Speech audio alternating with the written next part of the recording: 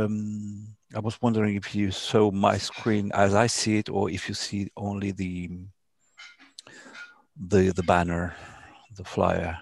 I think you see the flyer. Yeah, we see the flyer. Yeah. Yes. The flyer only. That's great. So in a couple of minutes, we'll be going online.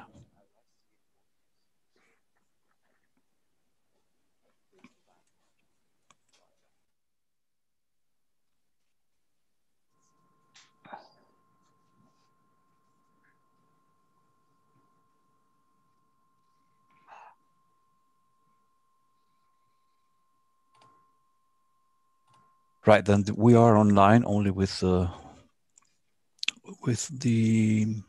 flyer, the waiting flyer, the waiting panel.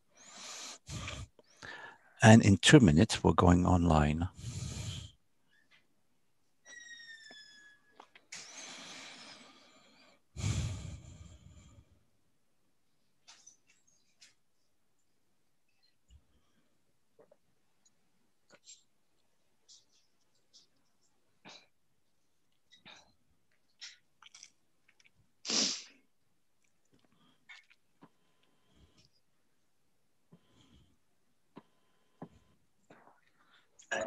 All right, then 1 minute to go.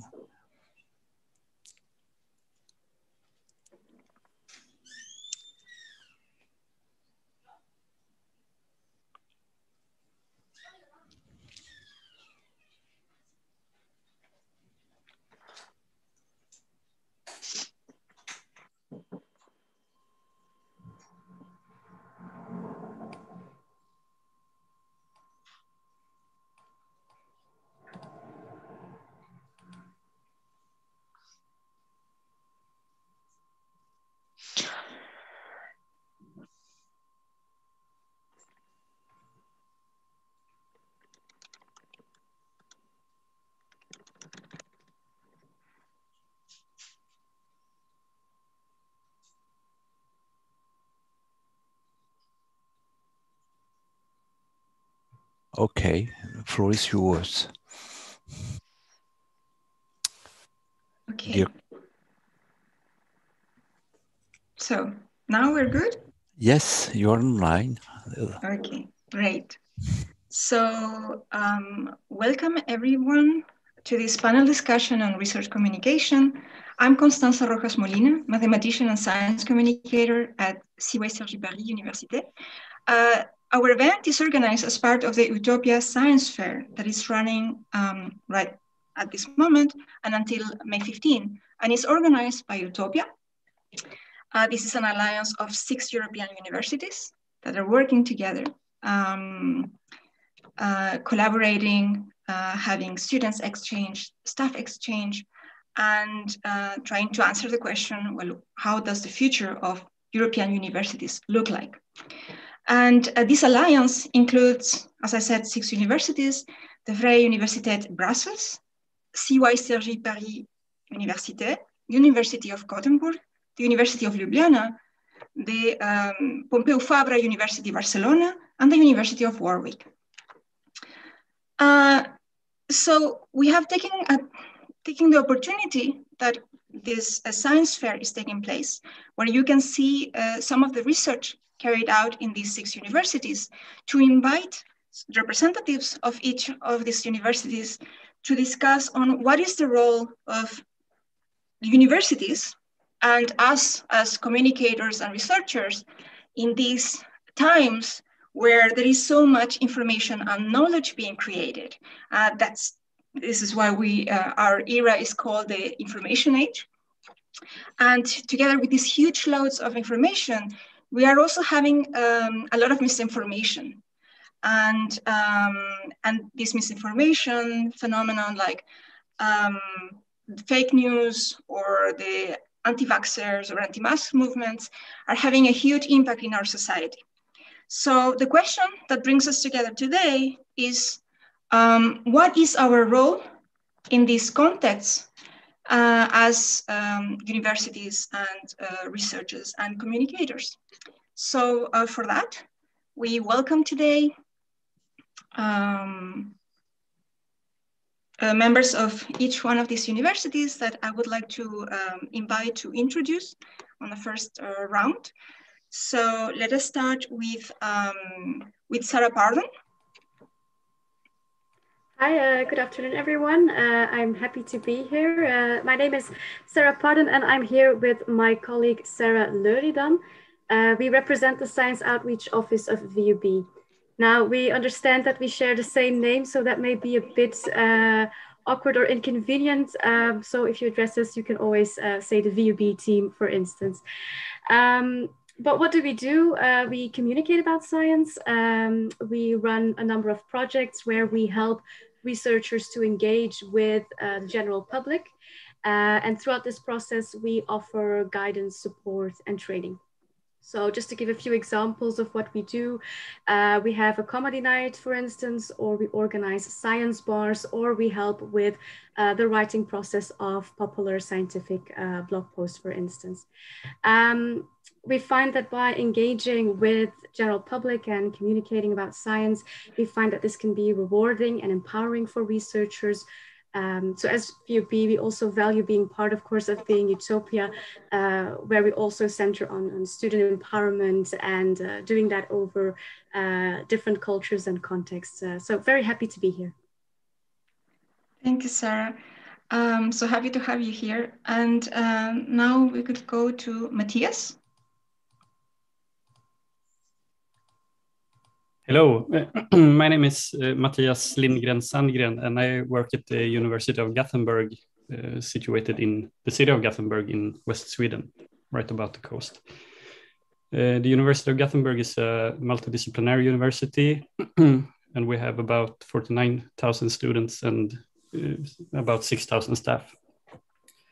And I have been at the university for about 11 years. Right now I'm working at the Grants and Innovation Office, but I have had different roles during my time here, and I used to be the head of or the webmaster and social media guy at the communication unit at the university before. And I still work as the communicator for something called the Wallenberg Center of Molecular and Translational Medicine. So that's pretty much my closest tie to research communication or science communication right now. Thank you. Okay, great. Thanks, Mattias. Then we can move to Luisa. Okay, hi everyone, pleased to be here. I am Luisa Barbosa Gómez. I represent the University Pompeu Fabra, Barcelona, which is a public institution that was founded in the 1990s and has a strong compromise with the biggest multidisciplinary challenges of our century. I work specifically inside the university for a study center on science, communication, and society. And in the center, we focus on bringing closer together science and society. And we do so by giving training, by analyzing the relationship between scientists and civil society, and of course, by organizing initiatives or events on science communication, outreach, and public engagement. My personal interest is in public engagement, participatory activities, citizen science, and open science.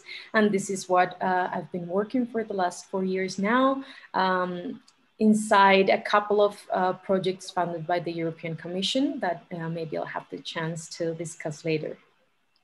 Thank you. Great, we're looking forward, Luisa. Thank you. So maybe we can move now to Julien. Okay, hi everyone. I'm Julien Longhi. I'm full professor at Cergy University, which is a multidisciplinary, dynamic, fairly young and ambitious university located northwest of Paris. I'm specialized in discourse analysis and digital humanities. I'm the director of the Institute of the Digital Humanities and the deputy director of the Institute of Technology in charge of research and communication. And I'm very involved in open science and scientific communication issues as a teacher, as a researcher, and in connection with my institutional responsibilities.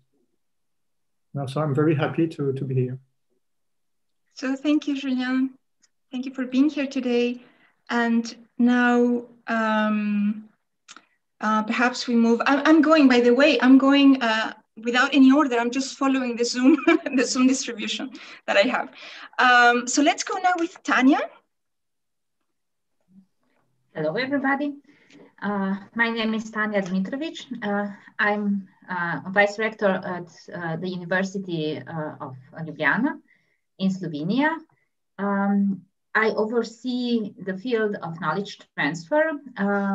We have a knowledge transfer office, which is also tasked, partly at least, with communicating scientific achievements of our researchers. University of Ljubljana is the largest university in Slovenia, which is not such a big feat, having only a handful of universities in Slovenia. We are a public university.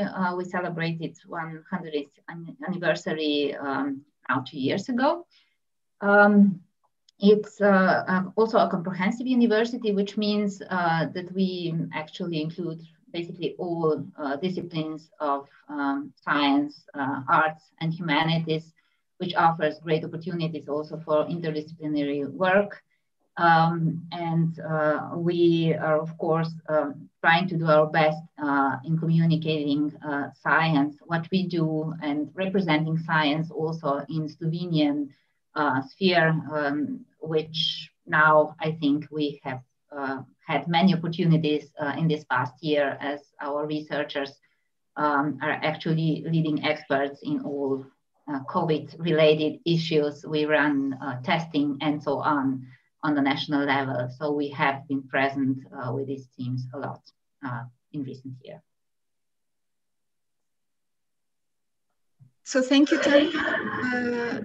Definitely these pandemic times are particular. They have showed how important and delicate is this issue of communicating research, especially now with the COVID situation. So perhaps now we can go to Jane. Jane from the University of Warwick. Hi there. Hello, everybody. So I'm Jane Cummins. I work at the University of Warwick as a research communications manager.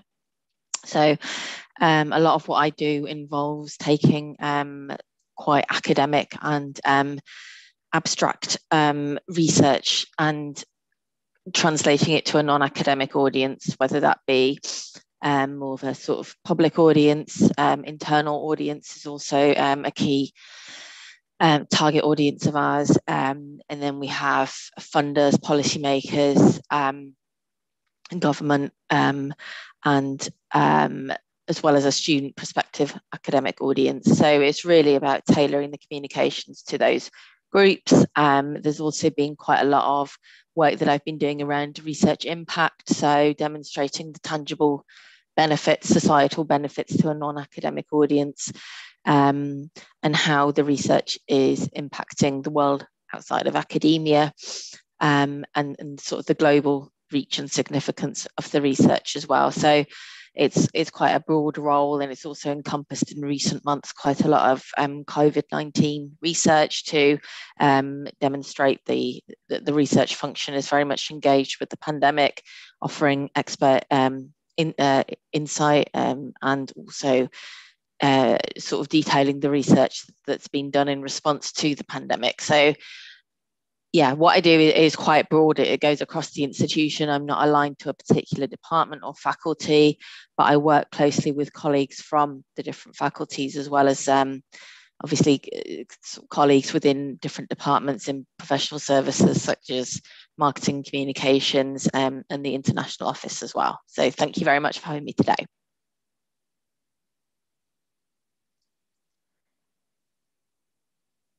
You're not listening. Yeah, sorry. I just realized that I was muted. So thanks a lot, Jane. From your presentation, I see that you have to work with researchers. And I have one question about that for you. Is it easy to work with researchers? It varies really, but yes, generally speaking, once you've explained to them the sort of remit, the audience, and most importantly, I think the benefits of communicating their research, then it is quite a straightforward and linear process. From what I've found, It's getting their sort of buy-in and support for the process of undertaking the comms, as well as citing examples of successful communications as well, that have, you know, been done in other areas of the academy for other researchers. So it's really about almost selling the idea into them and working collaboratively with them as well, so that you fully understand what it is that they're doing, well, in a lay way, really, rather than in too much detail. But it's getting that understanding of the aims and the potential impact of their work, and them understanding what you're trying to achieve through the communications that really makes for a successful collaborative partnership. Okay, thank you. Maybe we'll get back to this later. So then let us start with, well, the most basic thing of why we do communication. What is the importance of research communication and public engagement today as compared to the past in all these disciplines that we are representing? And is it important? So, and by this I'm pointing at, is it really necessary? And perhaps we can start with Sarah, the VUB team. Yes. Yeah, actually, it's really good a question. I think there is a growing awareness of what scientific communication can be and what outreach can be, and I think there's a steady progress there. For me, the question actually brought to mind this philosophical thought experiment that you sometimes hear, you know, when a tree falls and if no one sees it, did the tree actually fall? And I think you can relate this to this question as well, without going too far into that philosophical debate. But I think the tree definitely falls, or to relate it to this question, the research is definitely done, properly done so. But what we try to do as a science outreach office is help to spread the noise of the fallen tree, so to speak. But as far as the differences between now and the past is concerned, I'm going to give the floor to my colleague Sarah. She has a bit more of a broad perspective there to say a few words about that. Yeah, hi everyone.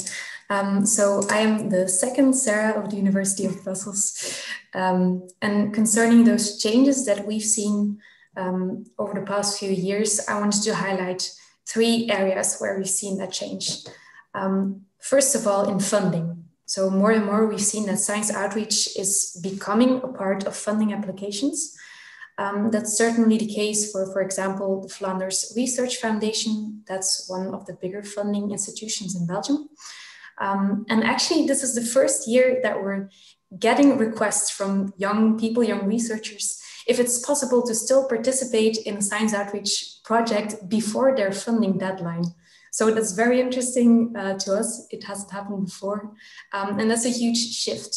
It also means that for the first time, researchers really have an incentive to do outreach and to communicate about their expertise. It makes our jobs a little bit easier, and of course, the public benefits as well, but that's a different story. Secondly, I think the interpretation or the concept of what research communication or public engagement has changed. It's less of a one-way direction where a scientist explains a certain fact or certain results to the public, so more a schooling kind of way.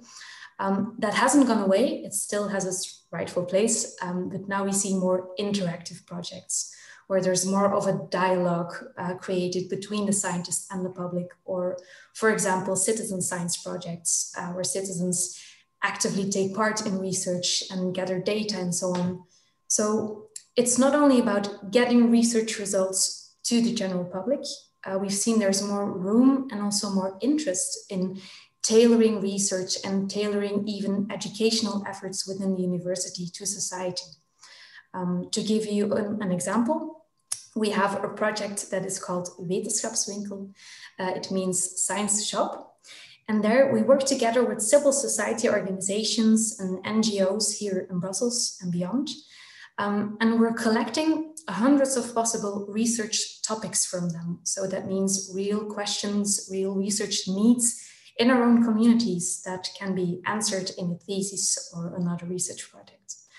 And then the last point I wanted to highlight, we feel that there's more attention for the process of what science is. So what I mean by that is the fact that science is not dogmatic, and there are often opposing views.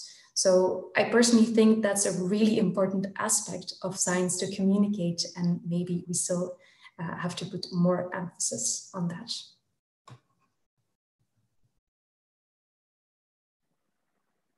Okay, so thanks a lot, Sarah and Sarah. So maybe now we can move to Tanja. Tanja, what is your view or your experience on this, on what is the importance and is it necessary nowadays? Well, I can speak here also as a researcher. I come from the field of marketing, which is by nature of the discipline trying to tell people what is good for them, what is helpful, how to improve their lives overall. But when I find myself in the role of researcher, of course, we have to do the research, we like to do the research in order to progress through our academic careers. And as you just said before, it's quite often it happens that you are so entrenched into these scientific publication criteria and processes that one tends to forget also about the, let's say, wider audience. But as Sarah just said, I think this is, there is an increased awareness also in among the researchers of all ranks, basically, that we need to tell people what we do in order to show them that we provide value, to provide value to society at large, and to provide value to individuals, and also to, of course, businesses and, you know, the let's say the economic sphere in the society. We as public university are faced with this also from the perspective of being publicly funded. So as we know nowadays, political discourse sometimes runs in very strange directions. I'm sure we all experience this in our countries. And it's very easy to get out very populistic views in terms of, you know, these people are just spending our money, the taxpayers earned with, you know, with their sweat and hands and, you know, working really hard.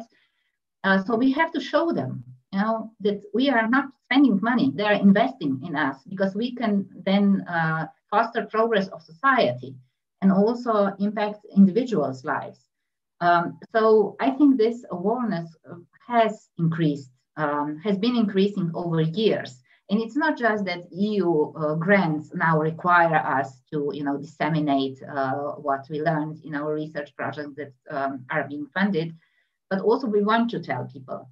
And we also see this in the classrooms, I think. It's totally different view that students can get if a researcher can tell them something from their own experience. It might not be for business experience, you know, working in a company, but experience that it's gained through working with companies on different projects.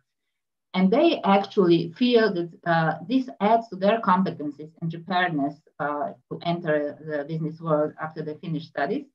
And also, it's, I think, very important also to try to influence very young people already from the kindergarten on, children, and then, you know, primary and secondary school students, because it will be there that will have to make progress in the future. And by bringing science to them in a very attractive, interesting way, I think this increases the chances that they will also try to embark on this path, not necessarily in the academic careers, but also in the companies. So yeah, I think it's crucial. And so I feel this as a researcher, but also in a position as a vice rector, I can see that there have been additional efforts made through in all our schools. We have 26 member schools at the university, and everybody from the technical fields, the natural sciences, humanities, even arts, they realize that this is getting more and more important, and that we have to, be heard, make ourselves heard, because we can influence then also the how the discourse in the society as a whole is run. With all this, as you mentioned in the beginning, fake news, and now democratization has enabled that everybody has a voice, and we have to make ourselves heard as well. So thank you, Tanja. So you were mentioning this, that the fact that we need to, the universities have the power to influence public policies, what's happening in society. And maybe I would like to ask Julien, what is his view? Yeah, of course. My answer will be a little more general from the point of view of the relationship between researcher, communication, and media. And you told that I think there is more and more need for scientific communication because information spaces are more and more important, especially online. And it can be difficult, for example, for citizens to distinguish between true and false. And I believe that it is one of the responsibilities of researchers to socialize their knowledge and researches. And I'm going to say something very banal, but it's not really usual. It's important to give the floor to researchers. And we see in the media, for example, in debates, many experts, but not necessarily researchers or specialists. And it's a really big problem. We saw that in the first year of the COVID, for example. And researchers must be able to express themselves in the media, which is not easy because it's not our background. And there must be a dynamic of collaboration between communicators and researchers. We have different skills, but common objectives. Communicators can help researchers to better understand the research and how we can express that to the citizens. And they can help us to understand the needs of the public. So I think this kind of initiatives that make the relationships between researchers and communicators are really, really important for the society and for the way we can share our research. That's thank you, Julien. Yes, I see. It's important how to make these two researchers, communicators collaborate for this common goal. I think that's what you said. That really, it's very important. And precisely because of this, perhaps I would like to go to Mattias now. Yeah, thanks for a lot of interesting viewpoints on this. Yeah, I can follow up on some stuff that you have been talking about already, but during my time in the sector, I've witnessed, I think probably the biggest change is that the role of the researcher has changed or have changed into a lot of different roles. And I guess that today, at least in Sweden, we have a lot of researchers that are doing like super great work on communication on their own, being very skilled at being in the debate and getting the results out to the public. And they have like, I would say like a natural feeling for good communication. And then there's still researchers more focused on just doing research. And my viewpoint is that I think there has to be possibilities to have all kinds of roles in the systems. And that's kind of where my profession comes in, I think, because when there's research results that has to be out there, I guess that communication skills are needed and we can bridge some of the gaps. But I would say right now there's also a lot of challenges for the communicators profession. I think one challenge is that the profession in itself gets a lot broader by the time. So a lot of people hired at my university, for instance, has a very wide range of responsibilities. They're supposed to handle like web updates and press work, student recruitment, and science communication. And I guess it's very hard to become an expert in science communication, because I think that's kind of a different field than the others. And sometimes I can feel there's also a little bit of a lag when it comes to science communication and my profession, because I think we're still a little bit focused on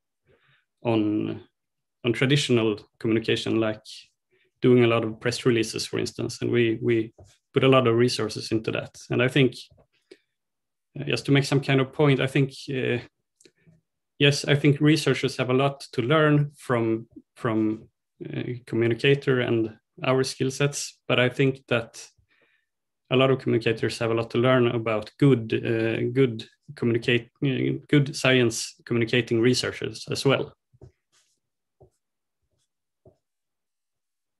Thanks. Yes, thank you, Mattias. That reminds me of what Jane was mentioning earlier, that you really need to collaborate, and when you you have to convince your partner, the researcher, that I mean, Jane, perhaps you can go deeper into your experience on that. So as I kind of mentioned earlier, much of it is about demonstrating, as you do when you kind of are marketing a product, is demonstrating the benefits of the research communications to the researcher. So presenting it as if it's, you know, as something that they can benefit from. So looking at it from the perspective of what's in it for me, or why should I care? Why should I do this? What's the overall point? Because it could be construed as just being additional work without any real kind of, you know, results or consequences that are meaningful. So it's trying to explain that it's invaluable in helping with raising the profile, increasing engagement, sparking new collaboration and new ideas with colleagues within the institution as well as beyond, and reaching a wider audience to ultimately make the research relatable with particularly a public audience, and get away from the sort of misconstrued idea, I suppose, that universities don't really work in the public with the public interest at heart, or that it's just a place for students. There's not really any, you know, tangible benefits to the research. So it's trying to dispel those myths and hopefully show that the research does have an impact, and that's ultimately what they want. So it's not asking them to do something and being prescriptive, if you like. It's more working with them to demonstrate the benefits and how you can support them as a support function rather than giving them tasks. And I find that that's particularly useful, you know, as well, to show the, as I mentioned earlier, the outputs that you've created for other for researchers or other departments, other faculties, other projects. So this is what I've done for them. This is the outcome, and this is how it helped drive engagement. We can support you in a similar way with creating this sort of content, you know, about your fellowship, about your project, a case study or event, etc. So yes, it is really focusing on the benefit and not the features as such. Mm-hmm. Okay, thank you, Jane.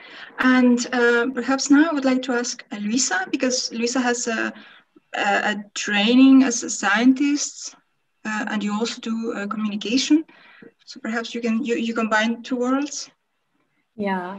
Me, myself, I have combined it, but now I actually do some kind of research also, but in the field of science communication. So it's a combination of research communication. We have to apply our own ideas to the research we do. So I think this tandem is great. I think many things have been said. So let me see how I add to this discussion. I think going back a little bit to the role of universities, you know, and the importance of universities. I think they have a major role, and they can have a major impact in the trust that is put around science, you know. So it's not only about legitimizing research, but creating trust. So just to give you concrete ideas, we have recently finalized a project that was funded by the European Commission, which is called Concise. And in this project, we kind of analyzed the influence that science communication had on citizens' beliefs, opinions, and perceptions around science, in concrete around 4 topics. Let's call them hot topics. So vaccines, for instance, climate emergency, things like this kind of 4 hot topics. And so we organized big consultations for more than 5 or almost 500 citizens in 5 different countries. And then the idea was to ask them, okay, so how the means and the channels that we use in communicating science is impacting your beliefs, your perceptions, your trust. And among many other things, what appeared was that universities are seen as trustable bodies, you know, as objective bodies, so that people really are interested and trust the communication that is done by the universities.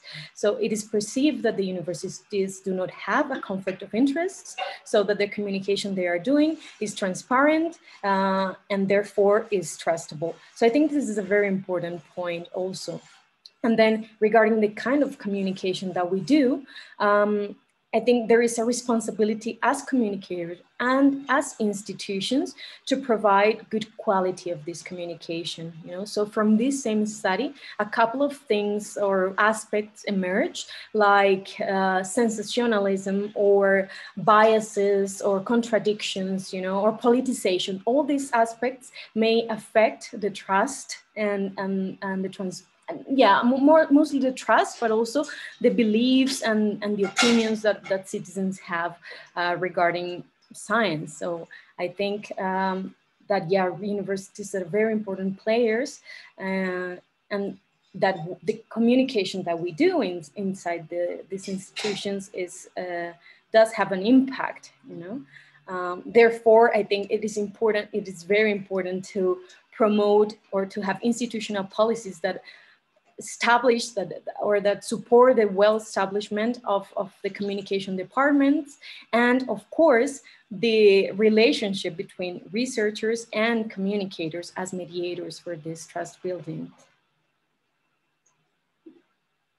So thank you, Luisa. And what you say that it is important that the universities should have policies, like they should make decisions on, okay, how do we, in practice, how do we motivate this? How do we push for communication at an institutional level? And this brings us to another question that is, well, how do we ask researchers? Actually, I want to say this. How do we reward researchers for doing outreach and communication? Because when, for example, when you see new calls for positions for hiring, you're always asked to the new hiring, you ask excellent research, excellent teaching skills, a good network of collaborators, international impact, and but you never see outreach or I mean as that, or science communication. So and perhaps you have more experience, the communicators here that work with researchers. How do you motivate the effort that the researchers put on that is perhaps not that is perhaps taken from other activities that are evaluated, for example, for tenure processes and I don't know, scientific evaluations, for example. Luisa, would you like to add? Yes, I can start. I can start with the discussion around this. Of course, I think that the idea will be to make structural changes, so that the assessment, the protocol for assessment will include these outreach activities. Inside the evaluation system for researchers, as you mentioned, this is not one criteria in many cases, but there are cases in which it is, So I think we can take these good practices and have them in mind and start following the path, so not every country, not every context goes at the same pace and do not have the same interests, of course. But I would like to cite the evaluation protocol of Dutch universities, and I'm sorry that there is no one representing the Netherlands, because maybe they could talk better about that. But I know that they published a protocol on new metrics for research assessment. I think it was back in 2014, so I think it started around 2015, in which it's not only measure the scientific quality as we know it, but also the societal relevance of the research and also the viability of the research. So it kinds of inside the protocol for research assessment, they consider the future, not only what has been done, but also what will be done and how this line of research and this group is impacting society, So outreach activities are included inside this.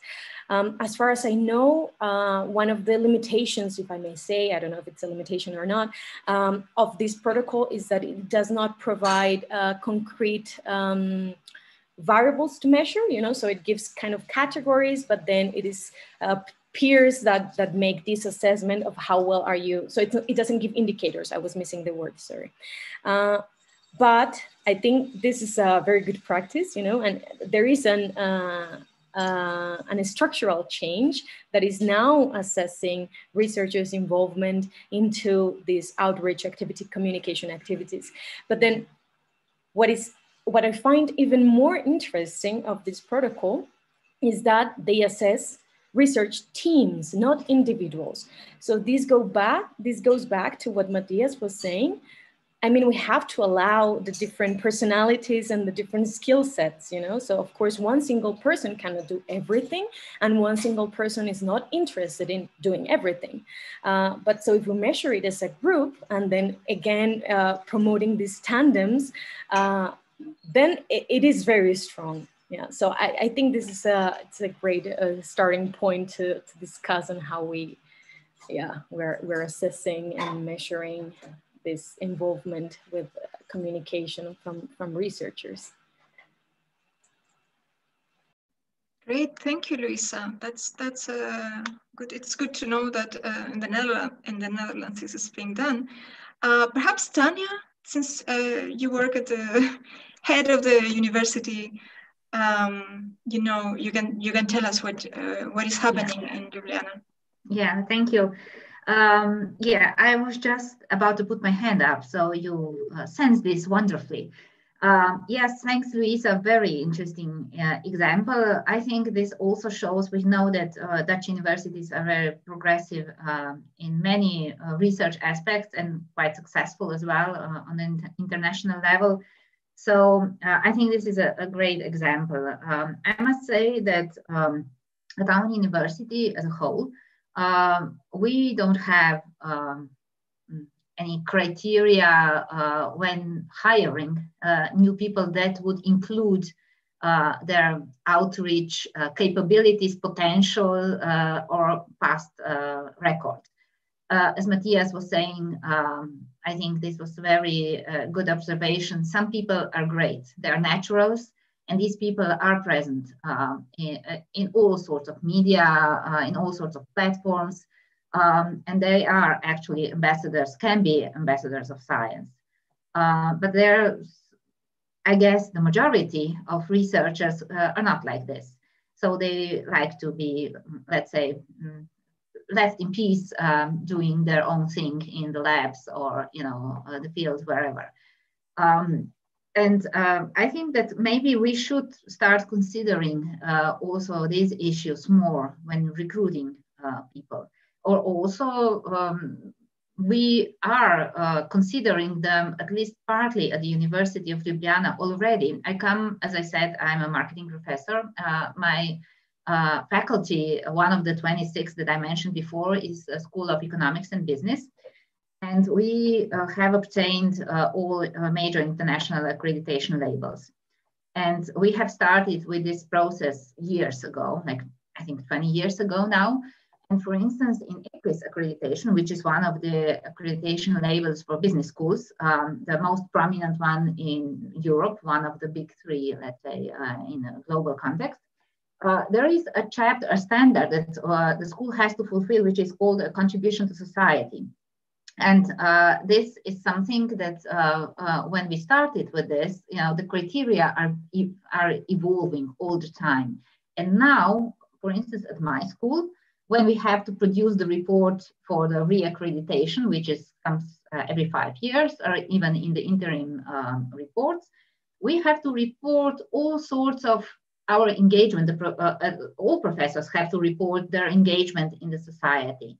And this is something that becomes part of our job obligation. So, you have to teach, you have to do research, and you also have to do, of course, administrative stuff at the school, but then also you have to engage in one way or another. And for now, this is not a criterion at the individual level when we have these annual assessments, but it is something that school measures at the school level. So are we doing well enough? Are we progressing well enough? And then there is some, there are policies made and the measures implemented that, offer the incentives sometimes. Or, sometimes there's, the talk, pep talk, like we need to do this more. And it's like Luisa said, more at the level of wider group, not individual, which I think it also makes a lot of sense because we can all contribute in different ways. Some people are very good on television and they're, on the speed dial of many journalists because the journalists know that they will provide, their appearance will be well received and they always respond. And there are some people that do other things in the background and are also quite important. So there are actually these two levels that we have to consider. And I'm sure this will seep into the criteria for employment, so for employing people and also for maintaining jobs more and more. And for instance, in Slovenia, we have something that is called a habilitation process. So in order to become a full professor, through the academic career, you have to go through the steps, stepping stones from the assistant professor and then the associate, and then there is full professor. And there is evaluation in each of these levels. And in the past, so decades ago, there was a drive to produce English publications, so the internationally recognized publications. And then like 10 years ago, the tide has started to reverse because they noticed that, because the criteria were rising, we all had to publish in the international high top tier journals. This was all done in English. So there were no Slovenian scientific publications any longer because there was, nothing for us as researchers. There was no incentive to do this. This is just waste of time. Why should I try to publish in a Slovenian journal, even if it is academic journal, because then I will not get cited because nobody will be able to read this, in the wider world where citations matter. And also, this is not something that counted against this habilitation criteria. So our Slovenian publications were gone. And that means that even, people in business, or even, there might not be the Slovenian journals, might not be really highly academic, but they could be in this interim, this world in between popular and academic science, so scientific level. And there were readers like in companies, they were reading this, when somebody published a marketing publication, so marketing article, there would be people in the company A or X that would be interested to read this. And suddenly there was nothing in Slovenian any longer. So they implemented, again, the criteria, the habilitation criteria now says, okay, you have to publish something in Slovenian language as well. So I think this is also at the societal level, at least within the nation, an important element. Of course, I come from the language group, or language, our national language is spoken only with, a couple of million people. It's not the same for French or Spanish or English, or everybody here, basically, even Italians, would be would go into this category. But maybe Sweden is more particular, also like Slovenian. But yeah, this is also something that we need to pay more attention, I think, at the institutional level. Right, that is a good point. I mean, we're in this era where we do everything globally. I mean, now we're all in different places. We're speaking in English because this is like the language that we use to work with international collaborators.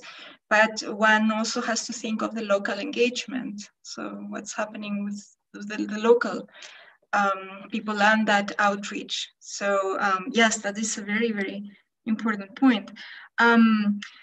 So perhaps we could go now to Mattias.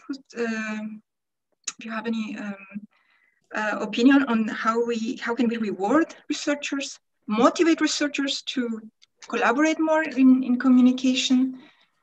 Yeah, actually, we have a lot of discussions about this in the Swedish system right now, but I guess it's pretty much the same in all over Europe. But I think... sorry, is there anything in particular that makes you discuss this issue at this time, at this moment in Sweden? No, but I think it has been for a lot of years.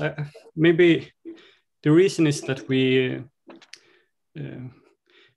most Swedish universities are governmental universities, publicly funded.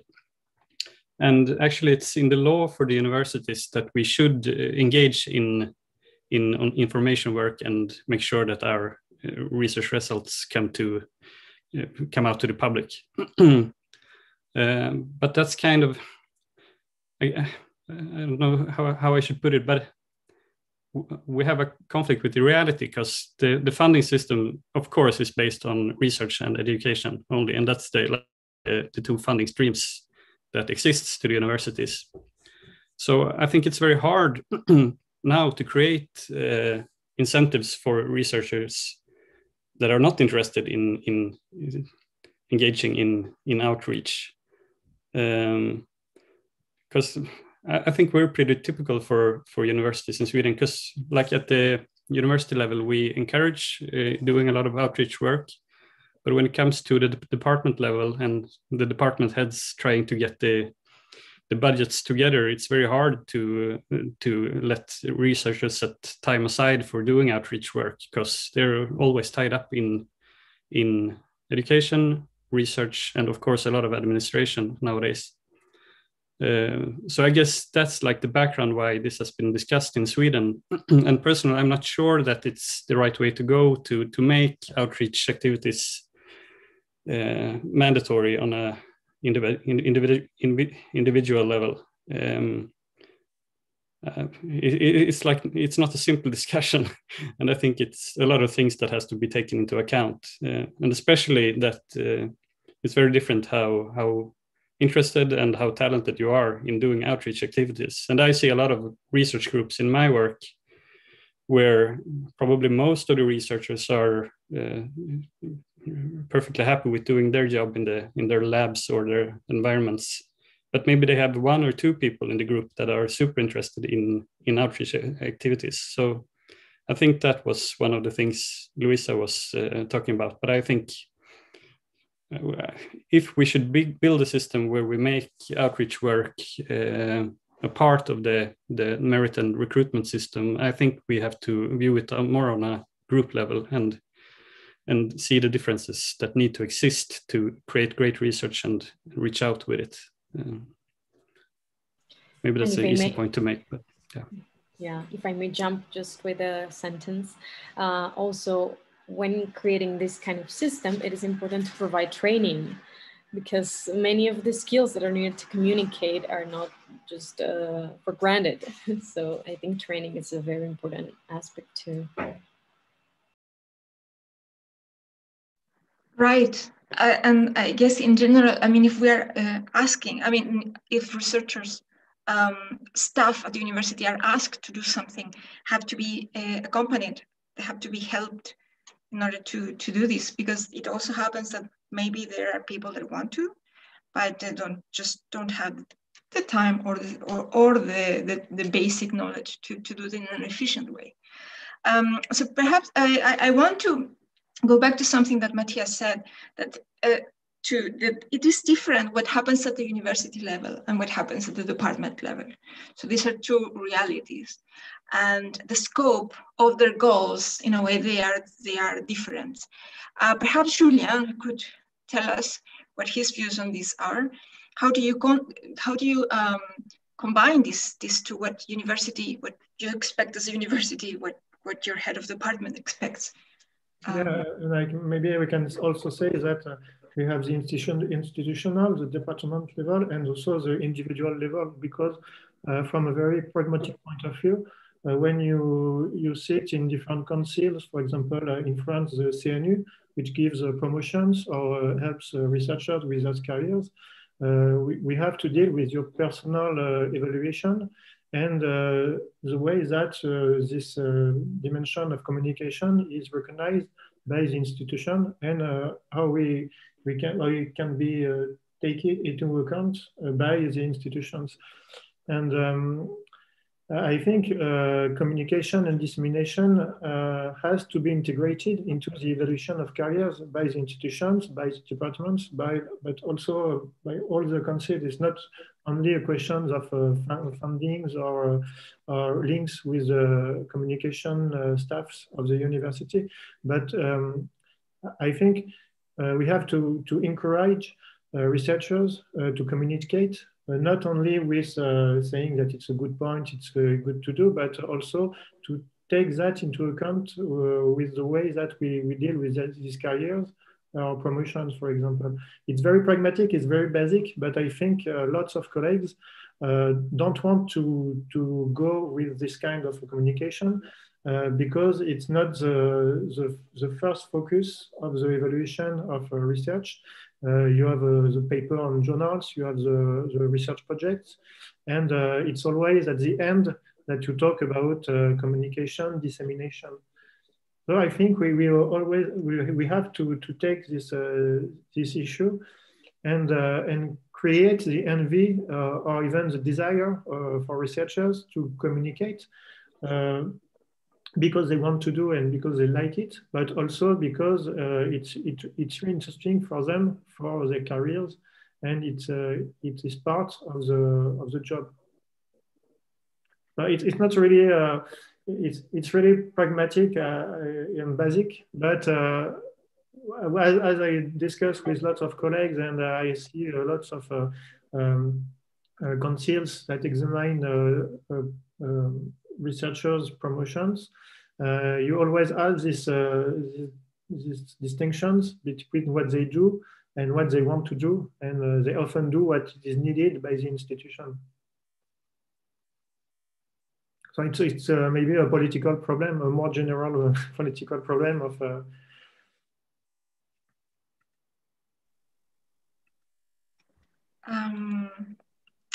So you mean it's more a political problem on how will the university value, how will it value this engagement, this public outreach, or how do researchers think of their jobs? So you mentioned there is an individual level. Yeah. Like, is this part of our job? Is this part of my job to do this on top of everything else? Yeah. Yeah, it can be. It can be if it is integrated in the process selection of candidates and the way as you write, for example, announcements of new jobs in university. you always have the teaching elements, the research elements. But for example, today it's the beginning of the recruitment process in France. You have all the information to apply to different universities. I had a look this morning at my jobs in my section just to be curious, and it's just linked to research and teaching. So if you don't put the elements of valorization, communication into the recruitment process, you can't ask to the researchers, they have to do that. So it's we have to maybe to change the mentality, or at least just give this information, or maybe to teach to young researchers. For example, I have a class at the doctoral school that it's called 2.0 PhD, Doctorant 2.0. And when I teach to the young researchers to use social networks, to use YouTube channels, to use blogs and things like that. So it's a new way to do their research. They do their PhD, but they can also write on a blog. They have to interact on social media. They can do podcasts with a YouTube channel. And if they do that after the PhD, when they enter to the academy, maybe they will be well prepared to do the jobs of communication. They don't have to do 10 hours of media training to be trained to talk to a journalist, for example. So I think you're right. It's a new way to do our job. It's not a new job, but it's a new way to do the job according to the new ways to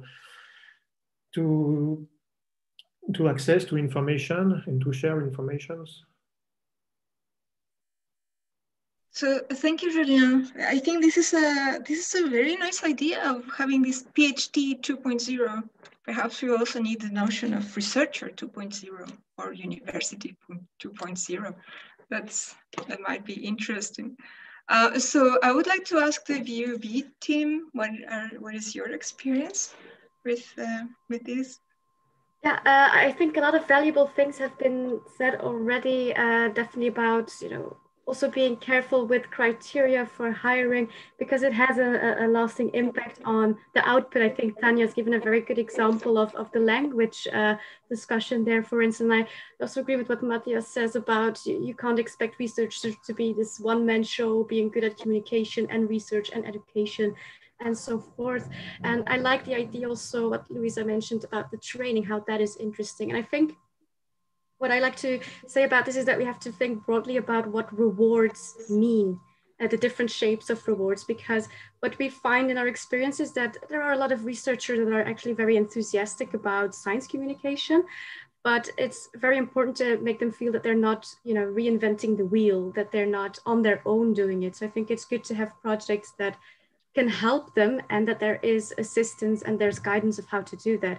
An example at our university is, for instance, the Children's University, where they get help in how to translate research topic to a workshop suitable for children from a specific age, and they have rehearsal sessions and so forth. So it's good to have, to make sure that the researcher is not alone in trying to get that goal of communication. And another way that we try to see it as, or promote it as a reward for the researcher, is to also emphasize the benefit of the communication skills that you're developing, where it's not just important within academia, but it's also important if you're thinking of different career paths, and that's something that you take along with you. I guess it means in the end that there's a lot of goodwill that you have to count on, but I do think the reward is like a good balancing act between projects that are freely available and that can speak to a different type of researchers, from introvert researcher to somebody who's really like a natural in communication, as well as saying, well, we have this guidance, we can help you with that. I think that's a good way of looking at it. So thank you, Sarah. I would like to ask Sarah Leuridan. What is your experience motivating, or what do your researchers gain from this, in your opinion? Yeah, well, I can agree with what Sarah said. And I think we're very lucky that at our university, we have a science outreach office. And our job specifically is to be a bridge between the scientists and the public. And that's very valuable because it's something else to just take certain information and then mold it and then give it to the public, but we actually help them to do it themselves. And that's also good for the public because then they know that they get the information directly from the source. So I think that's super valuable. And as we talked about, you know, that reward, it can be the funding. I talked about it before. In Belgium, it's starting. It's becoming a part of funding applications, and on the other hand, those communication skills. If researchers have worked with us, they're likely to come back. So, you know, that must mean something. They often talk about the fact that it's easier to explain their work even to colleagues in the field. And it helps them to put up collaborations and then broaden their network and stuff. So, yeah. And I can agree with a lot that has been said. You know, I think we have to find a balance between science outreach as a good and a valuable asset for an individual, or something that is necessary to be able to do research. Yeah, as Mattias and Luisa have talked about, not every researcher is good at it, and there's nothing wrong with that, you know. And I know that we're far from the scenario where it's all about research, but I think we always have to be careful in the future, maybe not to let the balance tip too far in either direction.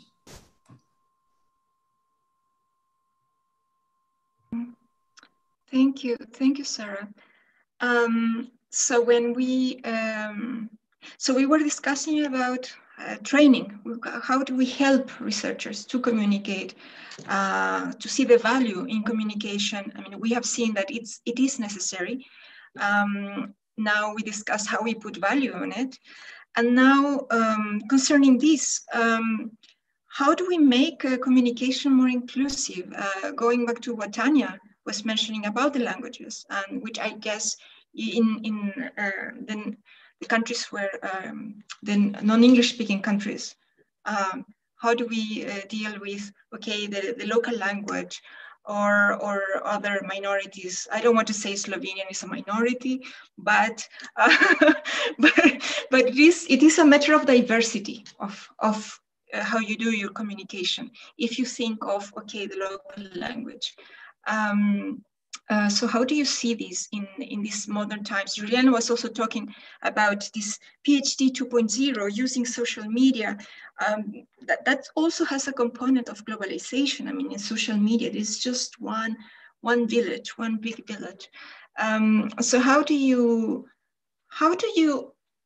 integrate the issue of inclusion in your work as either communicators, researchers, doing both? Could you tell me, Sarah? Yeah, maybe I can say a thing or two. It's very difficult to reach those minorities. I think one of the reasons that it's so difficult is that we tend sometimes to group all of these different minorities and say, let's make it inclusive for everyone, but that's simply impossible. It's very hard to achieve. And I believe that a part of the solution to work towards it is to work very locally and very specific. The example that I can give from my perspective is the Children's University. I was very happy to hear Tanja talk about introducing science and outreach early. The Children's University is a concept where we help researchers to create a workshop for kids or a lecture that is tailored to kids, so 10 to 12-year-olds.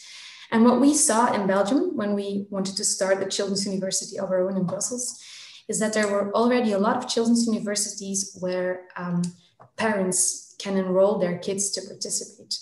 And what you see is that those kids and those parents are mostly white and mostly high educated themselves. So we certainly, in the diverse context of Brussels, deliberately chose to work with schools. And that way you shift the responsibility of enrolling a kid from those parents to the teachers. And for sure, you're going to reach kids that otherwise would not have participated. simply because their parents might not have a higher education and are not on the lookout at all for those kinds of fancy projects. And I'm really proud to say that now we do have a network here within the primary schools in Brussels, and we're able to reach kids from all backgrounds. But as you see, that's a super specific solution for a very specific group. So more generally, I think we really have to try to find facilitators, the right facilitators, organizations that already have links, already have experience, and have a network with the community that you're trying to reach. Thank you, Sarah. And in that direction, perhaps I would like to ask Jane. Jane, what is your experience? I mean, since you work with researchers in different disciplines across departments, what is your experience including this aspect of inclusivity, of being diverse in the communication?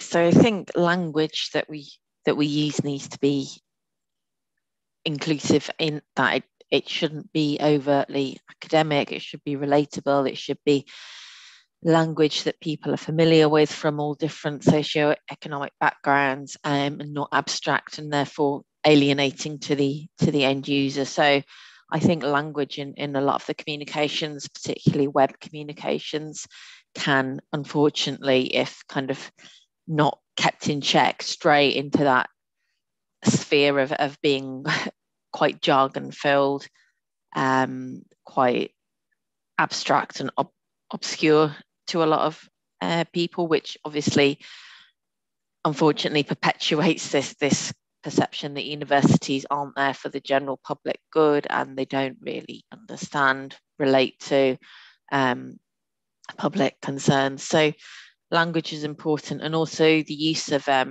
imagery to make sure that it is kind of reflective of that diverse audience. So I think that it's really kind of critical when you're using imagery not to show, especially if it's aimed at a non-academic audience, to kind of so people can see themselves reflected in those images.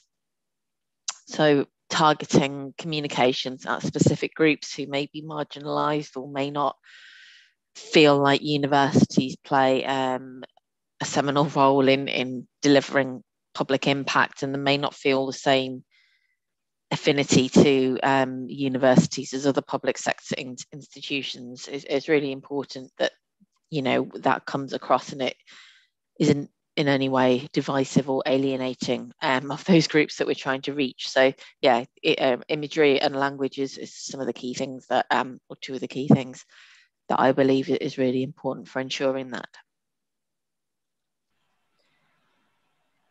May I jump in the discussion? Just yes, just because I mean this is actually a topic that has attracted my attention and my interest a lot in the previous months.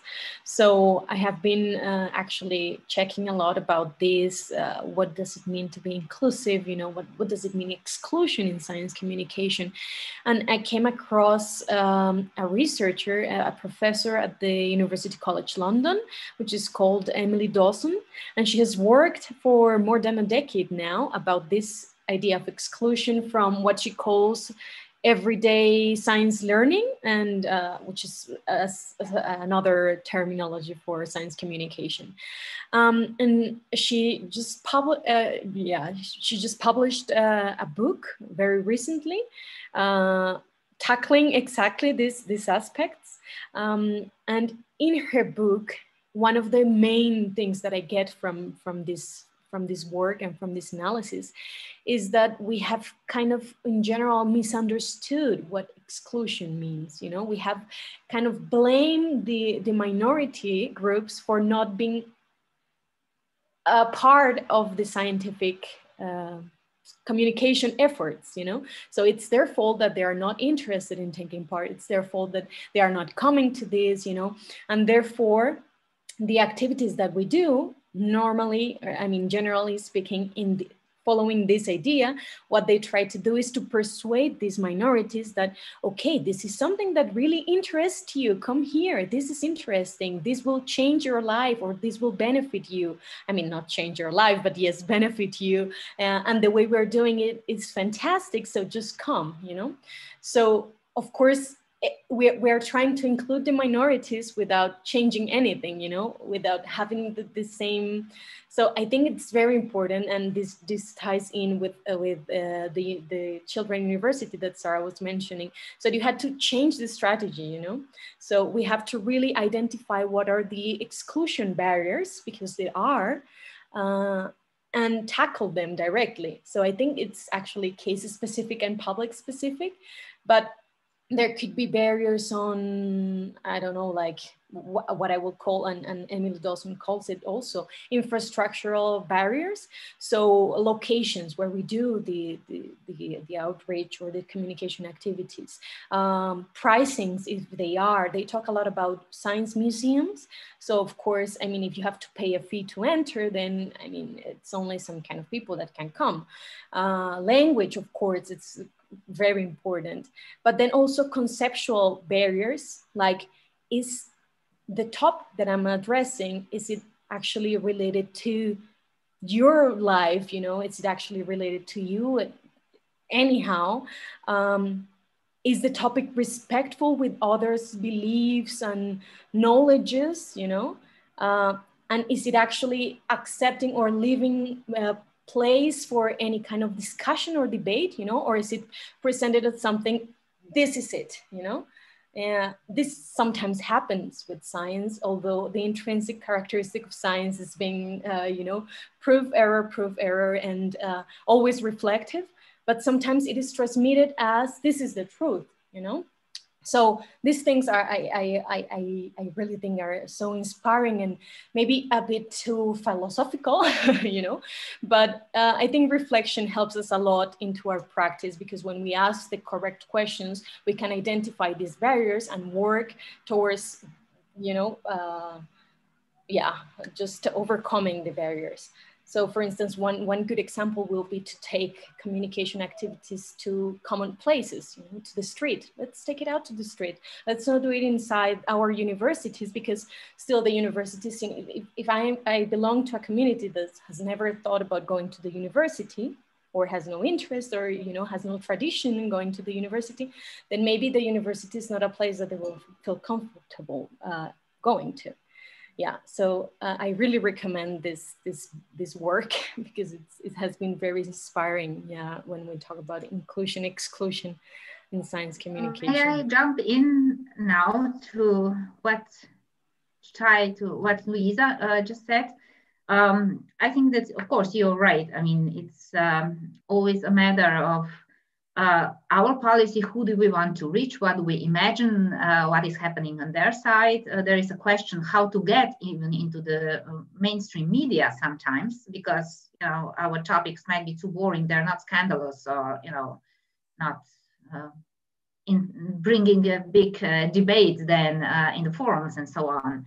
But my experience from, I mean, this pandemic situation that we ended up with, I think in a strange way, it has been an equalizer, because I think we are all sitting at home now. It's not important how well you are dressed, how far something is, because it's at the tip of your fingers. And also, you don't have to show yourself. You can be in, you know, this Zoom black box anonymity. You know, you just switch off everything and just listen. And recently in November, we had this European Night of Researchers, which you all, I guess, know. This is a European initiative. And this is actually bringing, you know, science out to the streets. And it has been going on for years. And it happened to me that, I mean, I was always interested in other, of course, disciplines than my own. So I went to an event or two, and more I could not manage, because, you know, they were dispersed around the city. And now this year, I was just sitting at home cooking and had my computer on. And I think I visited like 15 events. And I was amazed at what audience it was there.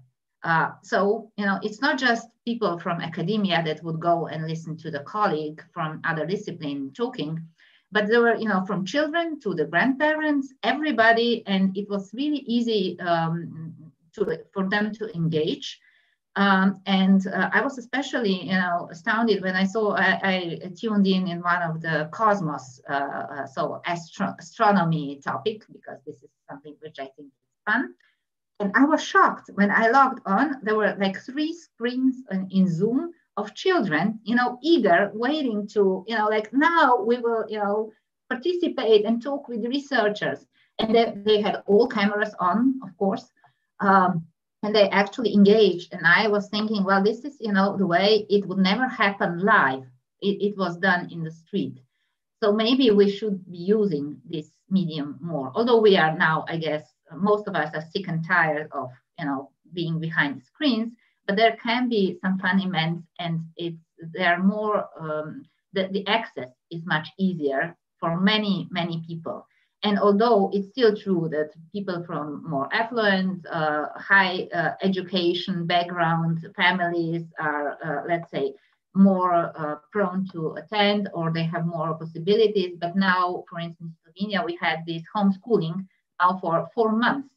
So all children had to get some sort of equipment, which means that in every household, there is something, the way how they can actually attend these online things. And we should maybe just communicate more and prepare these events for wider audience. And that would create one step to ignite a spark, at least an interest in many of these groups that otherwise would never show up at the university seminar, let's say. Thank you, Tanja.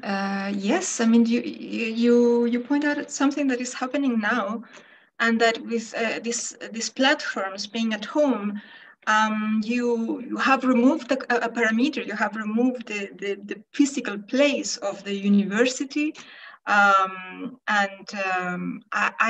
honestly think it's interesting to ask if really is this breaking one barrier to reach people. And perhaps I would like to ask Julien, what is his view? I mean, we mentioned Zoom, social media. Perhaps you can tell us what is your view on this inclusion issue. Yeah, of course. I can talk about my example because that's the one I know. For example, I thought about the blogs. For example, I write for the Fixed Post for 10 years, or for the Conversation for 5 years. So I think that these new platforms, new spaces of information are really interesting for researchers to socialize their work. I also believe that digital tools are very suitable. I thought about the YouTube channel, for example. I think this conference will be put on the YouTube channel of EUTOPIA, social networks. I also think that the scientific productions can be digital platforms, not only, for example, scientific papers. If I talk about my discipline, political discourse analysis, I build with my colleagues 2 different platforms linked on 2 platforms linked to the online analysis of electoral discourse for the 2 previous elections. And these platforms allow the citizens to use the tools we developed and to check what they want to discover into political discourse. For example, if they want to see what is the discourse of Emmanuel Macron and compare with Marine Le Pen, and to count the word France, the word immigration, etc., they can do that. And it's maybe for 5 6 years we do this kind of project, because we think there is a gap between the work we're doing about political discourse analysis. We want to help citizens to understand the elections, but all the results of our analysis are after the election. So it's very hard to help the decision and to help the citizens to understand well the different issues of a presidential election, for example. So that's a new way to do research for that. It's not just only publish papers or do conferences according to the subject we choose, but we also want to develop real-time platforms to be really useful. In CY, it's more easy maybe than other places because we are a multidisciplinary university. And so we can combine computer scientists and mathematicians, for example, linguists, researchers in communication or in media analysis. And I think it's maybe a new way to do research. At the same time, to combine different skills from different researchers, and also to produce new kind of research products, not only conferences or papers, but also web platforms. You can easily find that online, and we have one thing which is really hard for us is to be able to communicate well and to be more efficient than other media or other institutions that develop that kind of platforms that are not really as good as ours from a scientific point of view, but which design and communication is sometimes better than ours. So it's a great challenge to be able to be in the first place for the citizen and to help them to understand when you are in when you hear lots of discourse, political discourse, how you can combine the different analysis. Thank you, Julien.